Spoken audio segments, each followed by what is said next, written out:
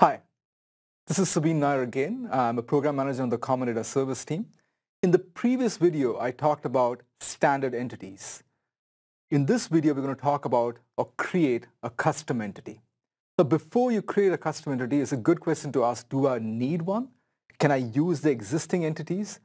So depending upon the app that you're trying to build, in this case, we'll build an app which shows the various flooring options, carpet, tile, hardwood. We'll show the various flooring options to a customer.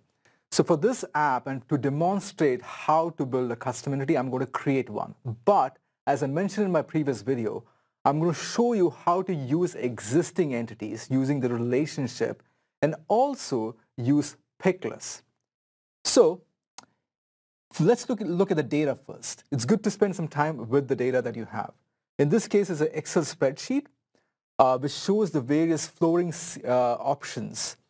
You can tell there is a name, it's a text field. I show the various names of the flooring. There's a product ID, this is empty, and I'll show you how to pull data into this column. In fact, there are two ways. One is you could just literally in Excel go and edit this field, or you could use something called lookups and pull data from an existing entity, and I'll show you that.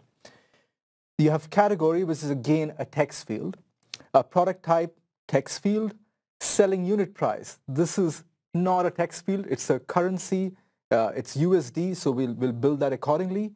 Status. Now, you could use this as a text field, or you could use existing pick list, which is nothing but fixed values, a currency and pick list.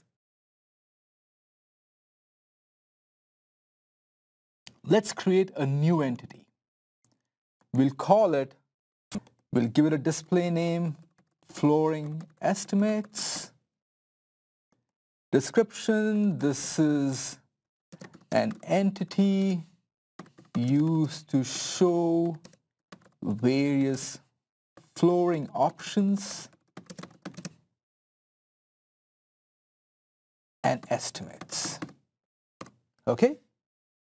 A meaningful description always helps. Hit next.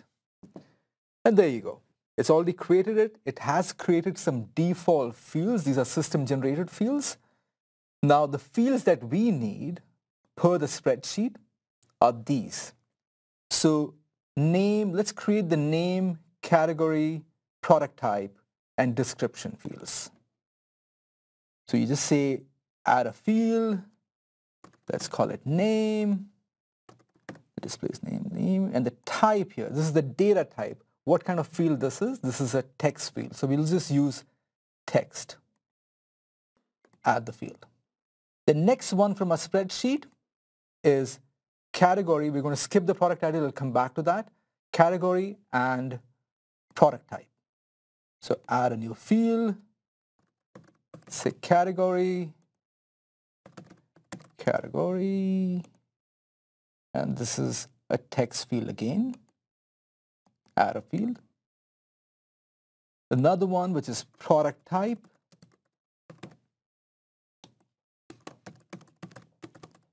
If you notice, the display name and the name, while they can be the same, one restriction on the name is there should be no spaces. You could use underscores, but I typically just combine the two words.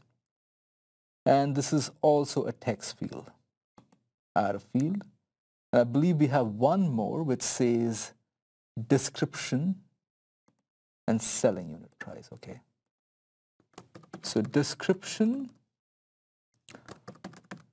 call it the same, and this is a multi-line text because we are storing a lot more than one single line.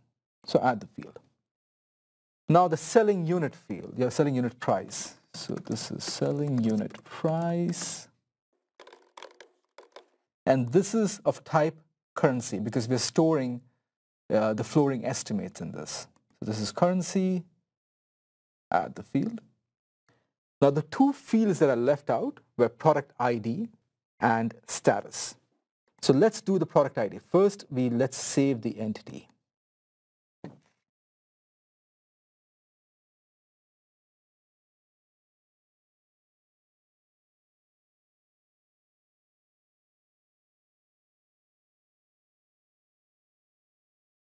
Okay, this entity is saved now. Now, if you remember, there are two fields that we haven't created yet. We have the product ID and status. And I'll show you, while we could have done it along with these other fields, I'm showing you how we can use existing entities and pick lists to kind of fulfill our needs. So let's go back to our standard entities. If you remember, in my previous video, I talked about the product entity and how its type function that is used, the data is used by nearly every other entity. So if you go to product entity, you'll notice that there is already a field called product ID, which absolutely matches with the field that we want. If you look at it, there's test data in there, and you can see that it has data P01s and P02s. So we're going to use this.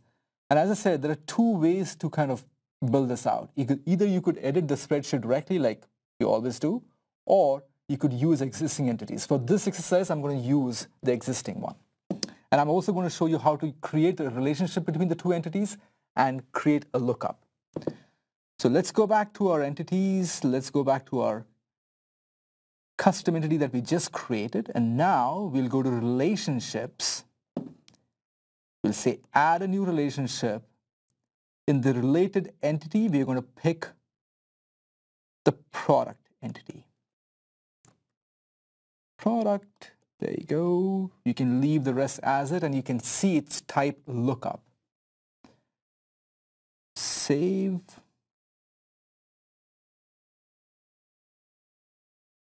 There you go. It's saved now. Now one more remaining is the status field.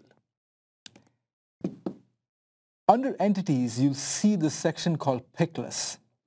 Pick list, as I said, is a set of fixed values. So I know we have an existing pick list called status, which we can leverage for building our application. Status. It has two values, active and inactive. Now, if you look at a spreadsheet again, you'll see that's exactly the kind of data that we wanted. So we'll reuse what we already have. So let's go back to our entity that we just created. And in this case, create a new field. Let's call it status. Status. And in this case, the type would be pick list. And we have to show which pick list to pick. So we have status. Looks like there are several statuses, so I'm just going to go pick this one. Okay, that's what we wanted. Add field, we're good to go. Now we have a custom entity which has all the fields that match the spreadsheet that we are trying to import. So we save the entity, and the next step would be to import the spreadsheet.